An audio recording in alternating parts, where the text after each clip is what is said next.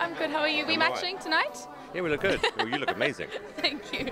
Simon, this is such an exciting finals. I mean, the show is just incredible, but we have incredible singers as well. So I wanted to know, out of the singers in the finals, if you could see any of them on your label. We're going to have to wait and see. The good thing now with these shows, because there's so many people who watch it, even offline, online, I should say, outside of watching the show, that you start to get an idea who people want to see signed, who could sell records. But they were really good, the singers tonight. And then the non-singers were good tonight. I mean, everyone was great. Everyone is great. Oh, America's got a very hard choice to make. Yeah, I'm glad I'm not voting. Yeah. And your boys, pretty much, they came up with a new song. Yeah. So how proud are you to see them? I mean, they're incredible. Thank you. I mean, it's the start of their career. I mean, you've got to work hard, you've got to build up fan bases, but they're really nice guys. They're very appreciative. And I think they're incredibly talented.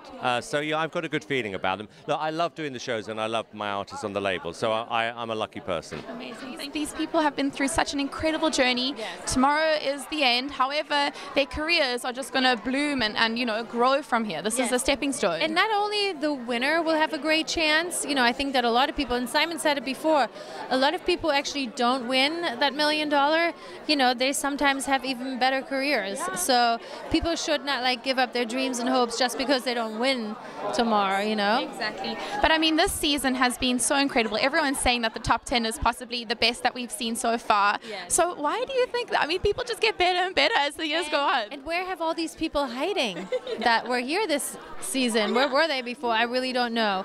Maybe, sometimes when they do the auditions and that day they had to go to work or whatever, or was too far for them to drive, you just never know. Yeah. Or maybe they were too afraid to participate in the years before, because literally this year was like, where are all these people coming from, and how come in the 4 years I've been sitting here they've never come? What's up with that? Yeah, they were waiting for their moment and their time, and that was now. Yeah, and they really worked it out, otherwise they wouldn't be here in the finale. Exactly. But Heidi, I love seeing the four of you together. You're so funny. There's Simon and Mel B and Howie and all. What do you love most about judging with the other three?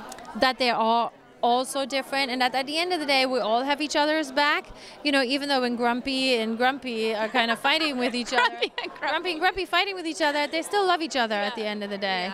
Sometimes it's just fun too for them to get at each other when we're live on TV and no one can take anything, whatever is said, they can't take it back. No, it's out there. Yeah.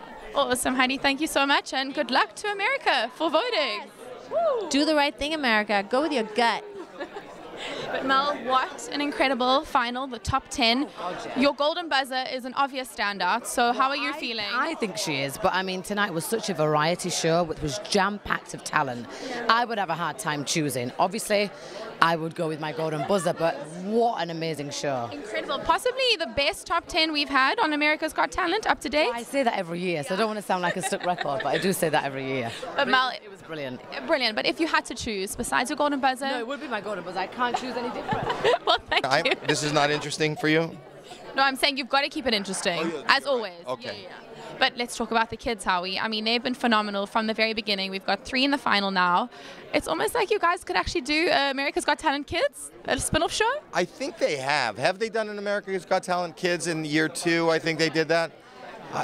I think they did. I think they did, but it is a good idea. But NBC does Little Big Shots, so they don't need for us to do it. And what I love about what we do here is the variety. So there are kids, there are troops, there's somebody 8 competing against somebody 68. That's the beauty of what America's Got Talent is. It should never just be one thing. Yes. And tonight you told us a bit about Preacher, how you can relate, but especially now having comedy in the finals, how awesome is that for you to see? It's so wonderful. It kind of, it makes, I always feel that as a comic, we are the unappreciated art form because people just think you just show up and you talk, but a lot of thought goes into what you're saying, how you say it, and a lot of fear goes into the fact of whether people are going to receive it well, and he was received well. Yeah.